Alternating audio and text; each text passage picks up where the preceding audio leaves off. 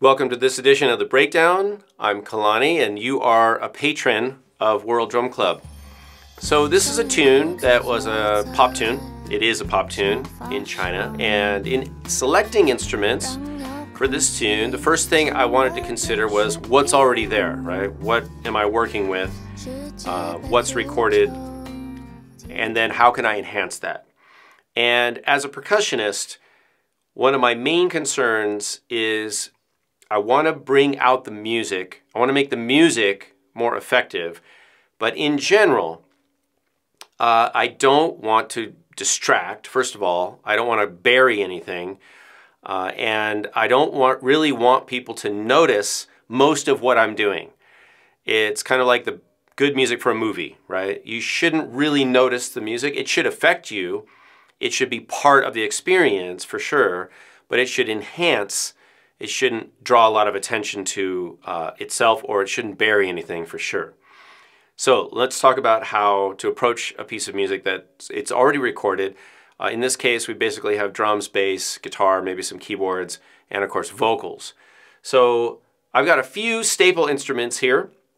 Of course, wind chimes, which actually this is called a mark tree. It was invented by Mark Stevens, an LA studio musician. People call this a wind chime, but that's just a short version of that explanation. Mark tree is actually in a row. Wind chimes are like the things you hang on your porch. But I've got this mark tree, and it's a double row ohm chime. It sounds like this.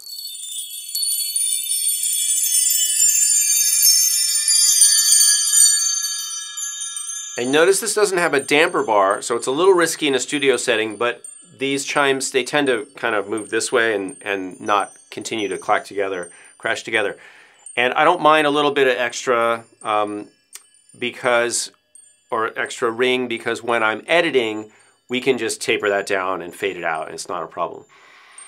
I like this one because it's high-pitched. It doesn't have a big pitch center, though. It doesn't sound like a tonal, like a pitched instrument. It's just got that shimmer.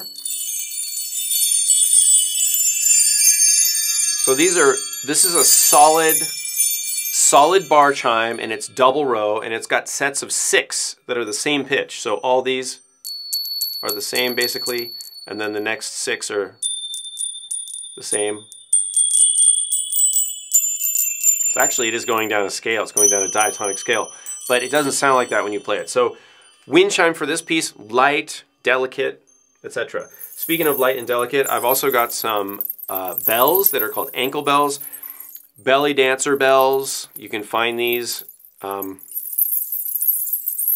dance supply place. I really like these for adding a little bit of shimmer over the top. Again, they don't interfere with any other harmonics that are happening, any harmony instruments. So that's a couple sets of ankle bells. Also in the light and delicate category, I've got a J call. This is an Acme J call. It's a wind whistle. There are other types of wind whistles that you can get.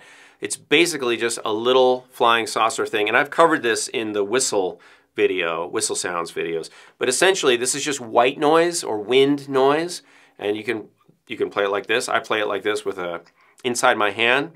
I can blow in this end, and then I can change the timbre by opening and closing my hand.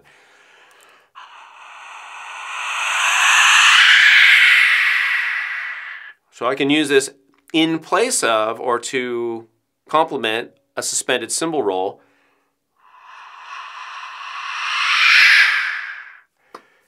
Speaking of which, I've got some mallets here. These are actually Piatti mallets, or suspended cymbal mallets. Piatti are the cymbals you crash together.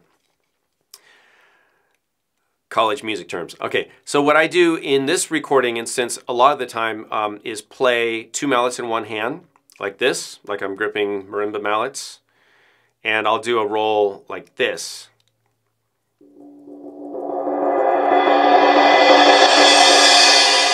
Now, even though that's not the best roll, you could get a better roll this way. It's okay for the recording because there's other stuff happening. And when I did the recording, I did it as if I was doing more of a live performance. If I was only studio, you know, and I had a lot of time to record multiple takes, I would have just focused on one pass of just suspended cymbal. The important thing here is I've got a small cymbal that actually has a pretty big sound. It's lower pitched for the size. This is a 14-inch, it's called a fast crash. It's Peisty. I want to point out this situation, which is my way of reducing the vibrations and noise that can happen. So I'm not using a traditional washer wing nut up here because I don't want anything vibrating and rattling. So what I did is I'm using electrical wiring here. I created my own little washer situation under here. And so the reason I did that, and I'm not putting it on the stand, is I don't want the vibrations from the cymbal transferring down here because I've got everything connected here. So this acts as a little bit of an insulation, and it helps isolate the cymbal vibration so it's not affecting the other stuff, all right? That's my rationale for that. Also, I've got some little chime cymbals here. I guess you could call, these would be called ohm cymbals or finger cymbals or different kinds of chimes. If you do use these, yeah, you want to make sure they're not going to hit anything, and then you can play them with a triangle beater like this. This is a nice triangle beater. I've got a whole bunch of different size triangle beaters, but you can probably just play one of them. And I'm using the other one to sort of anchor the lower one. I don't know if you guys can see that okay, but it's hanging one below the other like that. Right, and so I would use a triangle beater just to strike the lower one. Yeah, the upper one's kind of muted. But that's a nice sound, and that brings us to triangle. So in the recording, I'm mounting the triangle on a stand because just to make it easy to access, and I'm changing instruments a lot, so I need to have it mounted. Ideally, I would hold it like this, and I would just focus on playing triangle. Now, if you get a nice triangle, and this is an able triangle, I think this is is that a 6-inch, 5 or 6-inch orchestral style triangle, spend some money, buy a nice triangle. There's lots of different triangles out there. There's some great ones that are affordable, but you know, you get what you pay for. This is a really nice triangle. What makes a nice triangle? Well, it's got a really kind of pure tone. It's got a brilliance to it, so it's got a lot of harmonics. It doesn't have a clunkiness to it, so it's got a lot of highs that are complex, and that's going to be helpful because it'll blend with lots of different styles of music, and again, you won't have a tonal, you don't really want a pitch, you don't want a tone that could clash with other instruments. Also, when you play the triangle, experiment with where you strike it, because if I strike it down here, it sounds different than if I strike it here. Right? It sounds different to me. I don't know if you guys can hear that in the mic, but experiment with the triangle. You can clip it. Like I said, this is just a little clip that you could buy in the hardware store, and then I've got a little zip tie right here, piece of zip tie, or you can do some leather or something, and then it just clips on there, and then I'm playing it over here. Invest in a nice triangle beater or two also. These are Grover. I've got some other ones that are able triangle beaters. Investigate, get a nice triangle beater. Bigger triangles usually use bigger triangle beaters, smaller. So it's kind of like mallets, right? You can use bigger and smaller mallets, harder and softer mallets, depending on what you're playing. If you're wondering about these, I use these a little bit. These are some ankle pods, we call them, or ankle rattles. This would again be used in like African style dancing. This is a set of maybe 3 or 4 of them, and I tie them together, and it has a nice, like, high-end kind of sound quality to it. I would use these similarly to a shaker roll like that, or maybe using the kashishi, maybe wind chimes. It's in the same general category. So it just adds some texture and interest. Again, something that can add a little spice without hopefully being detracting or distracting. Really quick, I did touch on the shaker. I'm using this style shaker in this piece because it's a lighter piece. It's a lighter shaker. This is, how many is that? 7 egg shakers glued together. I may also go to this shaker, which is a shaka shaker. A little beefier, a little more percussive, a little more staccato. Depends on the song and what's required. I'm using one kashishi. In this particular arrangement, I'm using this more as a sound effect. You could certainly, use it more as a shaker, as a rhythmic thing, but I like the kashishi as a sound effect. And you notice I'll often use that and play out of time, like a triplet or hemiola, almost, or something that's faster and slows down, and that just can break up a rhythm and add some interest, add some rhythmic texture, if you will, to a piece. I've also got one of these, which is, I don't use it a lot, but every once in a while. This has been called different things. LP calls it the Cricket. I think there's different brands. Some brand call it the Knight or whatever, but sounds like that. It's a metal tube. There's metal ball bearings in here and they strike the tube.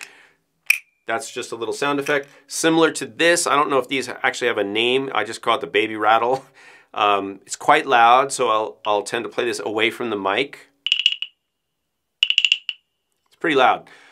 And then in mixing, we can manage the level exactly. But that brings me to another point, which is you want to be aware of where your microphone is. Now, I had the mic about here. I know it's just out of the frame, but about 2 feet or 3 feet above my general area. And for percussion, you don't want to mic things too close because you can get a lot of transients and kind of harshness, especially with the metal sounds. So a little farther away is fine. I'm using a Rode microphone. It's a large diaphragm tube mic, and it picks up all this stuff really well, so I don't have to get it really close.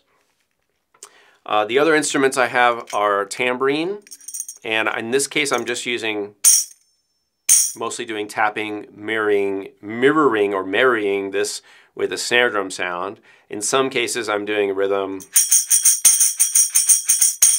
and I'm always very aware of how close to the mic I am, because my goal in this recording is to, as much as possible, balance a lot of the sounds when it's being recorded, so I don't have to do that later.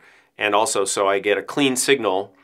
So getting some of the softer instruments closer to the mic, playing some of the louder instruments farther away from the mic, so that when it goes into the computer in the recording, it's not really loud and really soft, but it's got more of a balance.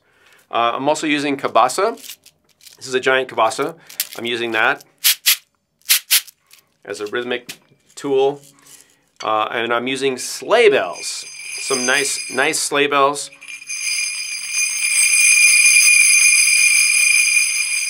One of my favorite sound effects, not used that often, but really, I think really effective. Again, in the wind chime category, really, in terms of a sound effect. Metal, it's a metallic sound, but it also can be very high. You can EQ it so it doesn't have a lot of lows. Maybe in a future video I'll show you guys exactly what I do when I mix these instruments, because there's some EQing and different ways you can treat these instruments to get the best out of them and not get anything you don't want in the recording. Because believe it or not, some of the sounds, like cymbals, even with wind chimes and sleigh bells, you can actually have some lower frequencies in there that sneak into the recording that you might not want. All right, so we'll talk about that too. So in general, the song form, I'm looking at verse, introduction, actually intro. What am I doing in the introduction? Usually that's more sound effects, introducing some of the sounds, just enhancing the intro. And then in the verse, probably just a shaker, maybe the triangle, just playing time, trying to enhance what's already there. There's already drum set, so I want to enhance what the drummer's doing. And then I'm really looking at transitions, right? Going into a chorus, suspended cymbal or wind chimes, a lot of the time in that in or out of a section. Also the J call, you can think about that. And then we've got verse, chorus in typical arrangement. A lot of these are standard pop arrangements, so it's verse, chorus, bridge, chorus, outro. And I try to be consistent. I'll listen to the tune 3 or 4 times. I'll do a couple practice passes, and then I just go for it. And then if I have to, I fix something in editing. Hopefully I don't have to do much in editing. Yeah, so these are the sounds I was using. Again, mic placement. This is just one mic recording. You could do 2. If you do 2 mics, then you want to be aware of, where your left and right placement is. I tend to prefer 1 mic, especially with a lot of these sounds, because if you put 2 mics, if you put them farther apart, you can end up with what we call a lasing, or a kind of chorusing effect, because the sound source is reaching, the sound is reaching each mic at slightly different times, and you can end up with some mixing issues. So I prefer just 1 mic, but I would, if I was recording this just for an album, I would probably focus on each instrument individually, get it just that, and then we'd mix everything together later.